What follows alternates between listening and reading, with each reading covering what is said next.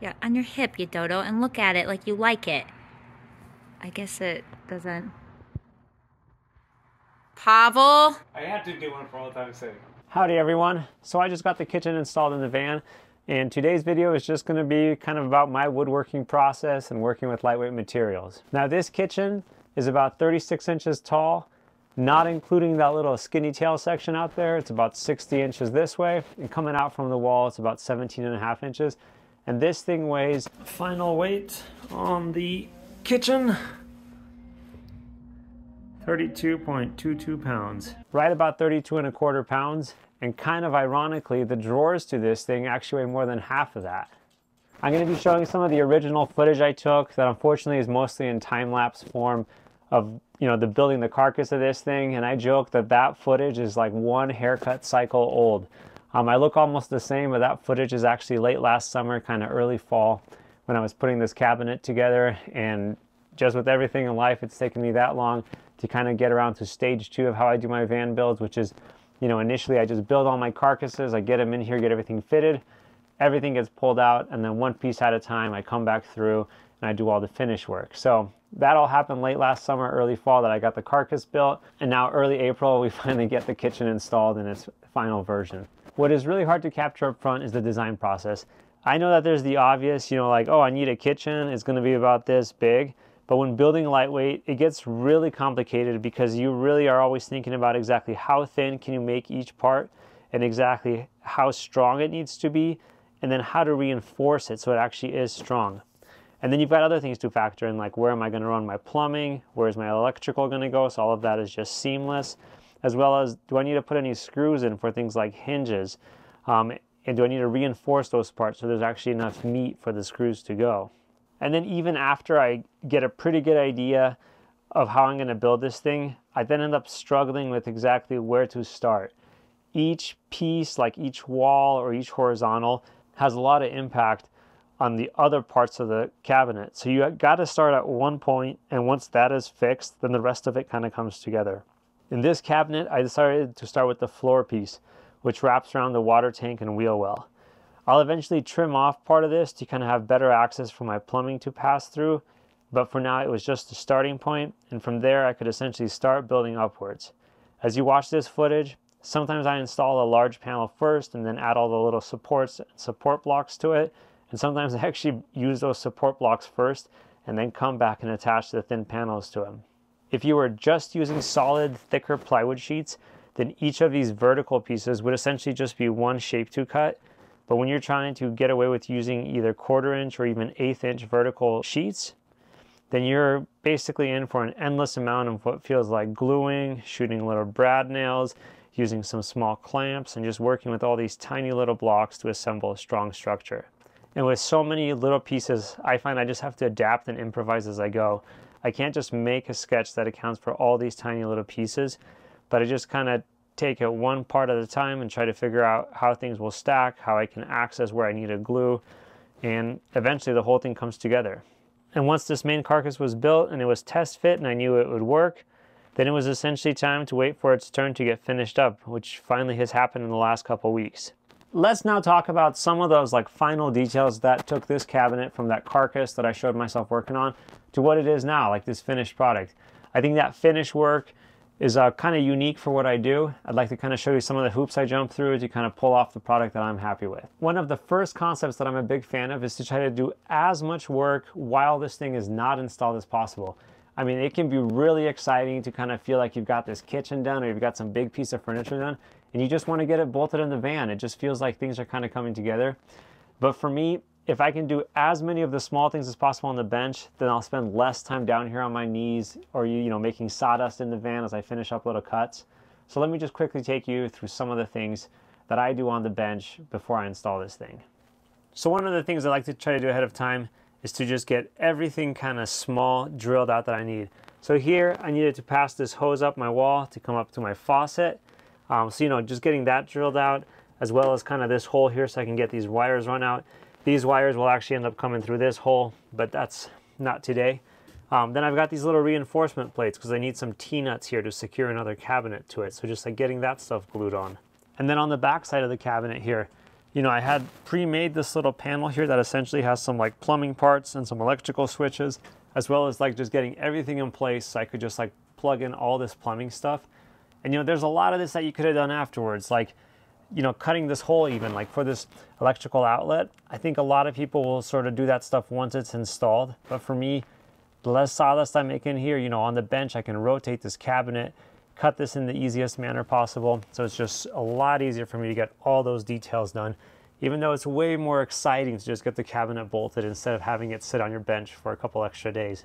But even more of a time saver than like doing plumbing stuff or electrical stuff, I think one of the best things you can do on the workbench is just lining up everything involving your drawers and like your doors. So unfortunately in this van, we're not actually using drawer slides. I think I've got some pretty good tricks there for some good alignment, but I am using these latches that take a lot of precision. So let me just show you quickly how I do that to make it as painless as possible. All right, so I'm a big fan of these Southco M1 2A latches. I wish they had a stainless version once in a while, because for some really kind of fancier looking stuff, it's nice to have stainless. The chrome I think is pretty pukey, but I do like this black finish. The way these work is you just twist them in either direction and they open, then they kind of slam to close. You don't have to do anything, and then you can kind of lock them out by pressing this. The kind of cool feature you may notice, even when this is recessed, this still goes up and down. There's a couple latches out on the market that once you lock it out like this doesn't move up and down. So if you accidentally lock your drawer when it's open and then go to slam it closed, just make a thunk that can kind of tear out the latch mechanism, or it's not a very good thing when it happens. So anyways, I really like these latches. And then you can get a spec sheet like this to line them out. And the two numbers that I think are critical if you get one of these are you need this latch plate to be exactly 42.5 millimeters back from the kind of the front of the cabinet. And then you need, from wherever this latch plate mounts, you need to be 30.3 millimeters down to the center of the latch mechanism. So those are pretty precise measurements. And what I like to do is just make little, out of little super glue and some random scraps of plywood, I'll make little templates like this. So on this one, for instance, if you look at this surface right here is represented by what would touch here, and then we need that 30.3 millimeters. So if we get our ruler out from the top here, we're essentially right at that 30.3 milliliters. So then when I'm working on the cabinet, I can essentially take that, butt it up like this, and then with a little, I'm going to make a little mark right here where I need the center of that hole to be using this thing. And then I build kind of a similar looking thing that looks like this. And the way this works is to get that 42.5 millimeter back. This is actually already adjusted for the thickness of my face frame, because if you remember, there's no face frame here yet, but then I'll end up taking this and I can butt it up like that, mark the holes from underneath when the drawers are out, and that way I've got my like exact spacing I need for these two holes to mount this little latch plate right here. So that's just something quick you can do, is grab some scraps, some super glue, and then you only once have to measure and make sure this is perfectly spaced, and then you can just go through the whole cabinet and get everything lined up nicely. And then once you've got your hole locations marked, it's a pretty painless process to pre-drill the holes for the latch plates, as well as drill out the full-size holes for the latch mechanism. And finally, I'd like to talk about the front of this cabinet, which in all my woodworking projects, you know, from stuff I do at home to even like this picture of a van that I built, I think 8 years ago, is one of the first vans I've built for a customer. I've really tried to implement like the concept of continuous grain and just having just like big solid kind of sheets of wood, not looking like a bunch of cut up little boards, just like really having that continuous grain across my cabinet. And as I've tried to combine that with lightweight woodworking, I've gone away from using solid wood for a lot of these projects, and actually just using veneered panels is something that I've kind of started doing. So in this van, I've got this sheet of plywood I essentially veneered. It was an 1/8 inch sheet of plywood that I've put this curly maple veneer on, and then I've used these black or darker lines to kind of give a geometric look, which I think will match some of those veneered wedge shapes I have on the side of my other cabinets, to kind of get this like geometric theme throughout the van. One of the cool things about running these black lines is I purposely did it in a way where I have no seams between these maple sheets. Each like section of maple you see is just one continuous piece of veneer with no seams in it at all. But then once I had that plywood sheet you know, it's like the most stressful day in the shop, it feels like. Because if you mess up one cut, you've essentially screwed up the entire kind of continuous grain motif or continuous grain concept. So this is always just a super stressful day.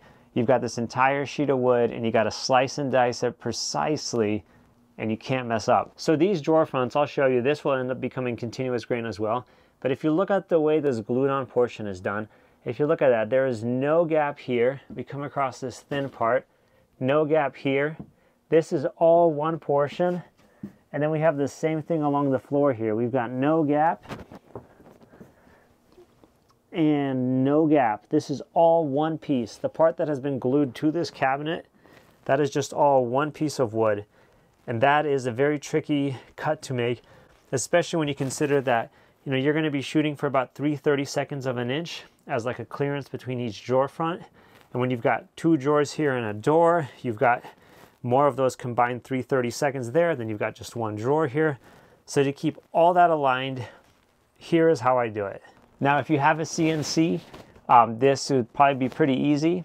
But for me, you know, I do still enjoy the process of just like actually physically making all these cuts, kind of getting to work with my materials. So if I had to do this on a large production scale, a CNC would probably be a good way to go. But for me, each of my projects is just 100% custom. And I still just really do enjoy that satisfaction of like, you know, actually like using my own tools, using my own skills to build this. So is this a stressful and kind of monotonous process? Yes, but I do get a lot of pleasure out of it, just, you know, being able to be in the shop and build stuff. All right, and this is the sheet of plywood that I was talking about that I've essentially made. I've started sanding just a little bit over here, so you see that kind of gets rid of that, some of those gold tones, but when the finish gets reapplied, that comes back. But yeah, I've got these dark stripes through it. And one of the first things I got to do is actually clean up some of these things. I've got some tear out in this. Essentially, when the glue was applied, you know, wood likes to expand, so it actually expanded and kind of bubbled this up. And as a result, I didn't get good adhesion in a few spots here. So I got to go back through and fill that in, but that's kind of cosmetic. And you know, it's going to look a little different, but unless you're like down on your knees in the van staring at this, I think I'll be able to blend it pretty well. And then my one word of advice is before I cut any of the centerpieces, I'm going to sand it to what I would call like very close to finished. After this will be done, I'll have just like skinny little pieces here, and then I'll have big squares. And it's much harder to get a nice even sand job on, you know, 10 individual little pieces than one just kind of big sheet. So the first step I'm going to do is to just sand this all so it's close to ready, get all these little gaps fixed, and then I'm going to come back through and slice and dice this thing into the shape I need. So to fill the holes in the black stripes, I use a combination of just little strips of the actual veneer, as well as some black CA or super glue and some clear CA glue. Again, it's not perfect, but I think it will blend just fine, especially once you get the finish over the top of it so it all has a nice and even sheen. And then it's just time to do some sanding. What you see me doing here with the pencil is I'm essentially just making marks all over the sheet, and then that way as I'm going through and sanding, I can tell that I haven't, you know, missed some spots by essentially not getting those pencil marks off. And I also started an extremely high grit, probably 150 if not 180. I just think with these kind of one-of-a-kind veneered sheets, you want to just minimize the chance that you're going to accidentally blow through that outer veneer and have some glue showing. So by starting with a really high grit, I essentially am not afraid that I'm going to dig in a little too deep in one spot and end up blowing through that outer face. And then it's time to draw out where I'll be making the cuts. Now for this project, I essentially have to be within a 32nd of an inch of where I want my final cuts to be. So there's quite a bit of precision to these lines. It works easiest for this project to actually flip the sheet over, put the cabinet on top of it, and just make some reference marks by actually tracing the cabinet where I need to cut. After that's done, I'll add a few more lines for things like drawer dividers and such that I can't get from the actual cabinet carcass. But eventually it's all marked, and then it's time to actually make the cuts with the router. And this is kind of a unique portion of this. So the key will be essentially is we're going to be creating a track for the router to travel through. And what's going to kind of reference the router in that track is using some of these guide bushings. So as you see, it's got a little dimple sticking out here. So that track that's being created out of those two wood pieces is just a hair wider than the outside width of this. So you can just travel the router back and forth. And the bit I use is this kind of sketchy looking, it's essentially a matchstick. If it pokes out there, you'll see. It's a 1/16 of an inch bit. And I just take really light passes. It takes several passes to get the full like depth of the thing. If I'm a little bit off, as I was saying earlier, I shoot for a 3/30 seconds gap between each drawer front and all my panels. So by cutting this at a 1/16 of an inch with the router, if I've got to go back and adjust something afterwards, you know, I've got a little like, I have a 32nd of an inch to play with if I'm a little off.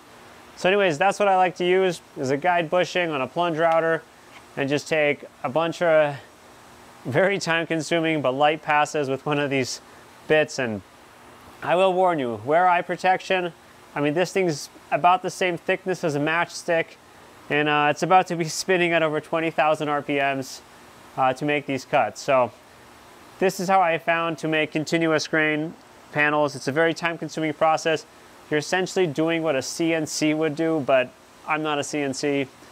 I don't have a CNC, but I'm trying to do what one does to get just perfect grain match across the front. So this time-lapse footage here, it's from well over an hour that I spent making this cutout. The little spacer blocks I use to keep the track the right width, I also use them as end stops so I don't cut too far when I'm using the plunge router. And eventually I make my last cut, and then with the help of a handsaw, the center piece is free, and then I can work on gluing this outer piece to the cabinet.